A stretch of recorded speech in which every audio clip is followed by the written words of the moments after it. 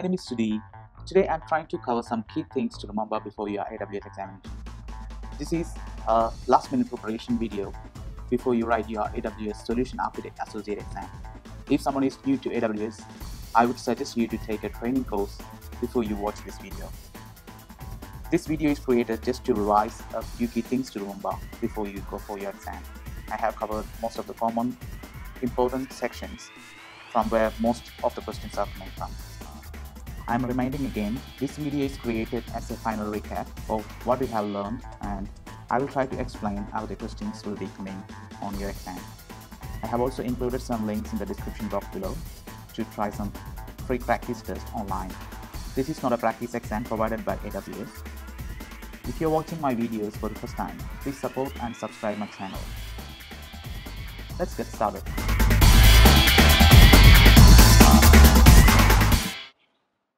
Through some important scenarios which you can expect in your exam for storage and database section. These are the main storage options available in AWS: Amazon Instant Store, Amazon Simple Storage Service or S3, and Glacier for archiving, Elastic Block Store, and Amazon Elastic File Systems. And for databases, we have Amazon Relational Databases RDS, Amazon DynamoDB, Amazon Aurora, and Redshift. Please note down each key points I'm going to explain on next few slides so that you can have a look before you enter the exam hall. You can also download this slide from the link below, which I have mentioned in this description box. Amazon S3 is highly durable and available by itself. Amazon S3 guarantees 4 nines availability and 9 nines durability. 4 nines availability means which is 99.99, and 9 nines means 99.9999 times. Cross-region replication can be enabled for S3 anytime, but if you already had some objects in a bucket, when you enable the cross-region replication, only newly added objects will be replicated. Another important thing to remember is versioning is a prerequisite for enabling cross-region replication. There will be at least 2 questions in the exam based on lifecycle policy. To answer these questions, you will need to know what are the differences between S3 Standard Infrequent Access, and S3 Glacier. S3 Standard is for general purpose storage for frequently accessed data. On the other hand, S3 Standard IA is nothing but it is suitable for infrequently accessed files but requires a rapid access when they need it. It is cheaper than S3 Standard. Amazon Glacier is the cheapest storage option, and it is used for archiving the data for 7 to 10 years or longer to meet regulatory compliance or requirements for some organizations. Normal retrieval time for Glacier storage is within 12 hours. It's not instant, but there are options available for expedited retrieval with an extra fee, and which will be in a minute. When we talk about Amazon Glacier, another important point to remember is, unlike S3, you won't be able to upload an object to Glacier directly from the console, but we can use API or lifecycle policies to put data into Glacier. There are 2 more storage types available in S3, which are S3 One Zone Infrequent Access Storage and S3 Glacier Deep Archive Storage. For the exam, you don't have to worry about these 2 types of storages, but it's worth looking at AWS documentation.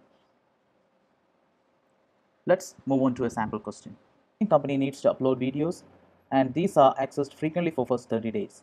Then it is accessed only once in a while. After 12 months, the video will never be accessed, but will need it for auditing purpose. What is the best option in this scenario? Here, the video is accessed frequently for the first 30 days. That means it should be stored in Amazon S3 Standard for 30 days. Then it is accessed only once in a while. So that means it can be moved to Amazon S3 Infrequent Access Storage. And after 12 months, the video will never be accessed. That means you can move that video to Glacier, which is still available for auditing purpose. So the answer is mentioned here. Store videos in S3 Standard and set a lifecycle policy to move to S3 standard IA after 30 days, then move to Glacier after 12 months. Let's move on to another question. A travel website is using S3s to store high-definition images uploaded by their clients. You have noticed the images from the S3 buckets are used on third-party blogs and websites using the URL. As a solution architect, how will you stop this? In S3, there is an option to use pre-signed URL to avoid unwanted access to the website images shared using the web link. The pre-signed URLs are valid only for a specific duration. In the actual examination, you can expect a question with a similar sort of idea. Another thing is Origin Access Identity, OAI, which is used to maintain a secure access to the files in S3 that your service serves through CloudFront. CloudFront is a fast content delivery network to improve the website latency. It securely delivers data, videos, applications from the closest point of presence. Amazon Athena is an interactive query service that makes it easy to analyze data in Amazon S3 using standard SQL. Athena is serverless, so there is no infrastructure to manage it. And you're paying only for the queries that you run. Most results are delivered within seconds. Amazon Glue is a fully managed extract, transform, and load service that makes it easier for customers to prepare load their data to the analysis software. Athena is always integrated with AWS. This is the point to note for the exam. Athena is integrated with AWS Glue to make an easy data analysis tool. Let's move on to the next topic. Let's talk about block level storage EBS. You can expect few questions from this section. The key idea is to remember is the difference between all of the EBS volume types. I have highlighted few points in red here for your reference. There are 4 types of Amazon EBS volume: EBS provisioned IOPS SSD, EBS general purpose SSD, throughput optimized HDD, and cold HDD. Please try to remember the shortcode for each volume types. For example, for EBS provisioned IOPS SSD is IO1. For throughput optimized HDD is ST1. The first key point to remember is the use cases of each of the volume types. EBS provisioned IOPS SSD is used for IO-intensive workloads such as NoSQL, DynamoDB, and relational databases. EBS general purpose SSD is a bit cheaper than the previous one. It is mainly used for low latency interactive applications. Both of the HDD options are basically used for data warehousing and archiving respectively. Another thing to remember is the maximum IOPS per volume for EBS provisioned IOPS SSD and ABS general purpose SSD. You can expect questions from this section as well. EBS provisioned IOPS SSD maximum IOPS per volume is 64,000, whereas in EBS general purpose SSD is 16,000. Let's take a look at the sample question. You are setting up a cost-effective architecture for an application which has intensive workloads require 42,000 IOPS. The application should be hosted in an on-demand EC2 instance in your VPC. Which of the following is the most suitable EBS volume type to use with this scenario? Answer is IO1 because it is the IOPS optimized EBS volume. It can give up to 64,000 IOPS per volume. You can expect similar sort of questions in your exam. Let's move on to the next topic. EBS is highly durable and available in region, but if that region fails, the data loss, because it's not replicating between the regions. There is a remedy for this. You can create a snapshot and copy to another region for disaster recovery. Please try to remember this key point. You can't enable cross-region replication in EBS, but the only way is to create a snapshot and copy to another region manually. Let's move on to EFS. EFS is simple, scalable, fully managed elastic file system, which can be used with all the AWS cloud services and on-premise resources. It is built to scale to petabytes without disrupting the application. One EFS can connect to multiple services. I'm reading the last point one more time. One EFS can connect to multiple services. This point is important for the exam. Let's take a look on a sample question. A content management system is hosted on a fleet of auto-scaled, on-demand, easy-to-instance instances, which use Amazon Aurora as its database. Currently, the system stores the file documents that the users uploaded in one of the attached EBS volumes. Your manager noticed that the system performance is quite slow, and he has instructed you to improve the architecture of the system. In this scenario, what will you do to implement a scalable, high-throughput file system? The answer is using EFS. Let's move on to the next topic. A bit of introduction about RDS and Amazon Aurora. RDS is a relational database sitting in the cloud. 6 familiar database engine to choose from as mentioned in the slide. No need for infrastructure provisioning and no need for installing and maintaining database software. Remember the use cases. RDS is used when the database is having a schema, joins, etc. To make RDS highly available, multi-availability zone feature can be enabled. We'll talk about Amazon Aurora. Amazon Aurora is a MySQL and Postgres compatible relational database. Amazon Aurora is up to 5 times faster than standard MySQL database and 3 times faster than standard PostgreSQL database. Amazon Aurora replicate across 3 availability zones by default. Read replicas to another region can be enabled for better performance, and the latency will be less than 100 milliseconds when it is enabled. There will be questions regarding Amazon Aurora and the multi-availability zone feature of RDS. Let's have a look.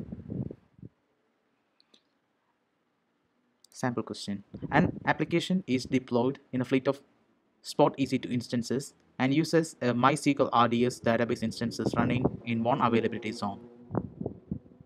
You need to ensure high availability and scalability. Which of the following performs synchronous data replication in RDS? Answer is enable RDS database instance running in a multi-availability zone deployment. Let's move on to the next one. Before we go to the next question, just a reminder. Amazon Aurora is capable to deploy in more than 2 availability zones by default. This is the key point to remember before answering this sort of questions. Let's have a look. As a solution architect, you have been requested to set up highly available application in AWS with a database must be in 3 availability zones. Which of the following can help you accomplish this goal? Only Amazon Aurora is capable to deploy in more than 2 availability zones. So if there is an answer, DynamoDB, RDS, or Redshift, please ignore. The answer is Amazon Aurora. Next topic is DynamoDB. Amazon DynamoDB is a fast and flexible NoSQL database service offered from AWS Cloud. DynamoDB cannot be used if the database has some schemas and joins. DynamoDB can support up to 20 million requests per second and 10 trillion requests per day. Amazon DynamoDB Accelerator is an add-on service used to tune the DynamoDB for better performance. Understand the common use cases of DynamoDB. This will help you to answer the scenario-based questions.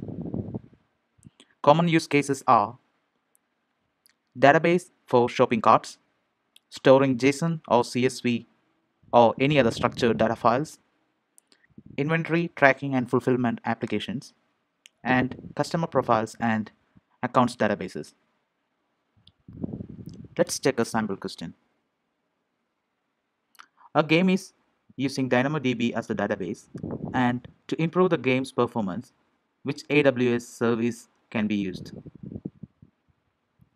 So the answer is DynamoDB Accelerator, which can reduce the response times from milliseconds to microseconds. Let's check another one.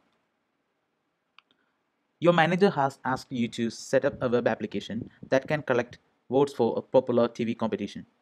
Billions of users will submit votes and must be collected real time and stored into highly scalable and highly available database. Which is the best service you should use for this scenario? Because this data is structured and without much complicated schema or joins, DynamoDB is the perfect solution. Amazon Elastic Cache is another topic from where you can expect at least one question. Amazon Elastic Cache is a web service that make it easy to deploy, operate, scale an in-memory data store or cache in the cloud. The service improves the performance of a web application by allowing you to retrieve the information from fast managed in-memory data stores instead of relying entirely on slower disk-based databases. Here is an example question for Amazon Elastic Cache. A startup based in Spain is deploying a web application and wants to store their most frequently used data in an in-memory data store to improve the response time of their web application. Which of the following is the most suitable web service to use for this requirement? In this question, the keyword is in-memory data store to improve the response time of their web application. The best option will be Amazon Elastic Cache. Next topic is EC2. Amazon Elastic Computer Cloud is a web service that provides secure, resizable compute capacity in the cloud. EC2 is a very important topic for the examination. You can expect questions based on the course model and instance type. It is important to understand how to select the instance type and the course model based on the requirements. The comparison chart on this slide will give you a better idea about the course models. There are 4 types of pricing model based on the capacity needs: on-demand, reserved, spot instance, and dedicated instances. With on-demand instance, you pay for compute capacity by the hour or second depending on the instance you run. No longer-term commitments or upfront payments are needed. You can increase or decrease your computer capacity depending on the demands of your application and only pay for the specified hourly rate for the instance you use. The second type is reserved model. Reserved instances provide you with a significant discount up to 75% compared to the on-demand instance pricing. Reserved instances are recommended for the applications with steady state usage or applications that may require reserved capacity. Customers that can commit to using EC2 over 1 to 3 years term and it reduces their total computing cost. The third model is spot instances. A spot instance is unused EC2 instance that is available for less than the on-demand pricing. Because spot instances enable you to request unused EC2 instance at steep discount and you can lower your Amazon EC2 cost significantly. The hourly price for a spot instance is called spot price. Spot instances are recommended for applications that have flexible start and end times. The last type is dedicated instances. Dedicated instances are Amazon EC2 instances that run in VPC. Dedicated instances are Amazon EC2 instances that's hardware is dedicated to a single customer. This can be used for application with highly sensitive workloads. Let's check a sample question. A solution architect is designing a stateful web application that will run for 1 year, 24/7, and will be decommissioned. Load on this platform will be constant. What is the most cost-effective way to purchase a compute for this platform? Answer is standard reserve instances. Reserve instances provide you with a significant discount compared to the on-demand discount pricing when you reserve it. AWS Lambda lets you run a code without provisioning or managing servers. You pay only for the compute time you consume. You can invoke Amazon Lambda function over HTTPS. This is where we use API gateway integrated with Amazon Lambda.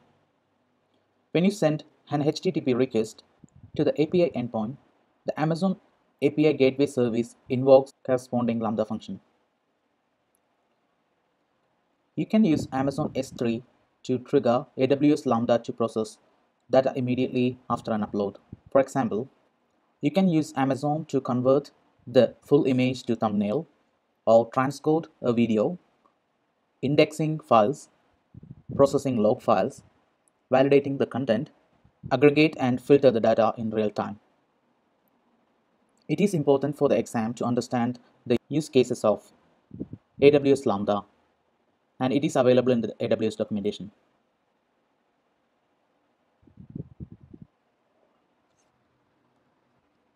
Next topic is ECS. Amazon Elastic Container Service is a fully managed container orchestration service. For the Solution Architect Associate exam, you don't have to learn much deeper about ECS, but only thing to remember is ECS supports Fargate to provide serverless compute for containers. Fargate removes the need of provisioning and managing servers and let you specify and pay for the resource per application. Also, it improves the security through application isolation by design.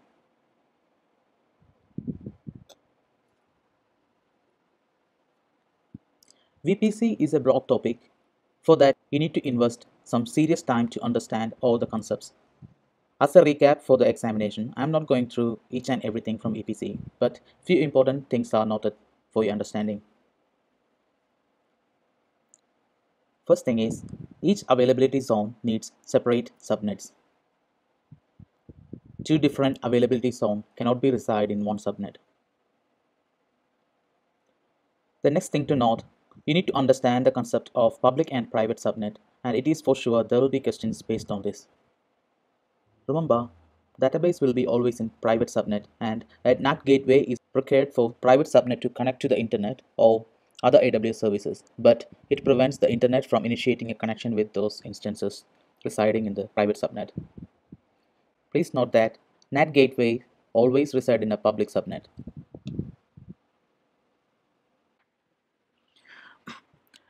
Elasticity is the ability to fit the resources needed to cope with the loads dynamically, whereas the scalability is the ability of a system to accommodate larger loads. Normally, load balancer is used for elasticity. Scalability can be based on the suitable policies attached to the auto-scaling group, for example, CPU load. From this section, you may get a question based on cooldown period. What is the need of cooldown period? The cooldown period helps to ensure that your auto-scaling group doesn't launch or terminate additional instances before the previous scaling activity takes effect. I have seen a common question in many exams based on the planned upcoming promotion for a product or service. In this promotional period, the load will rapidly increase and which will cause a bottleneck for a short period of time when the auto-scaling kick in. The best way to tackle this situation is by scaling it manually before the promotional period starts. Don't confuse between CloudWatch and CloudTrail. CloudWatch collects monitoring and operational data in the form of logs, metrics, and events, providing you with a unified view of AWS resources, applications, and services. CloudTrail provides event history of your AWS account activity, including actions taken through AWS Management Console, AWS SDKs, command line tools, and other AWS services. Let's have a look on a sample question. A solution architect is designing a solution that can monitor memory and disk space utilization for all Amazon EC2 instances running in Amazon Linux and Windows. Which solution meets this requirement? There are four options. Now, I will let you find the answer for this question.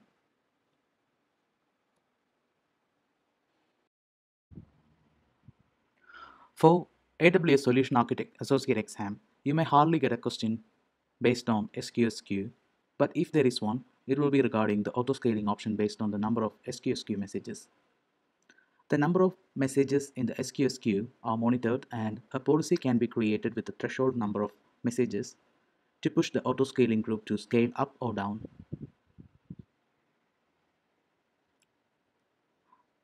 Next topic is IAM. IAM is also a broader topic which you need to learn in detail by hands-on labs. Here are some important common headlines I would like you to have a look. User access control. Use multi-factor authentication for further security. IAM users to ensure with least privilege. Disabling the root access key for IAM user. And the IAM roles. IAM is a very broad and important topic for the exam, and I know it is sad that I cannot provide you some shortcut for this topic. It is because I prefer you to do some hands-on to learn more about IAM. But let's check a sample question. A company needs to deploy services to an AWS region which they have not previously used. The company currently has AWS Identity and Access Management role for the Amazon EC2 instances, which permits the instance to have the Amazon DynamoDB. The company wants the EC2 instances in the new region to have the same privileges. How should the company achieve this? There is an IAM role already attached to the current EC2 instances in the current region. The same IAM role can be used to the Amazon EC2 instances in the new region. Let's talk about the encryptions in S3. There are two types of encryptions in S3, server-side and client-side encryption. In server-side encryption, it is further divided into three: SSE S3, SSE KMS, and SSE C. It is important to note down for the server-side encryptions. SSE S3 means server-side encryption with the Amazon S3 managed keys. SSE KMS is server-side encryption with customer master keys stored in AWS KMS service. And the last one is SSE C, which is another type of server-side encryption with customer provides a key. Next is client-side encryption. Client-side encryption is happening at client level. If the data in transit needs to be encrypted, the client-side encryption is preferred. Now we have covered the most important topics and question patterns for the AWS Solution Architect Associate exam. Prepare well and take some mock tests before you attend the actual exam. Free practice tests are available from the links below. If you want to download this slide, I have included another link in the description box below. I know this is a short video recap, but I hope this helps at least few of you. And I wish you all the best for your examinations. Thank you.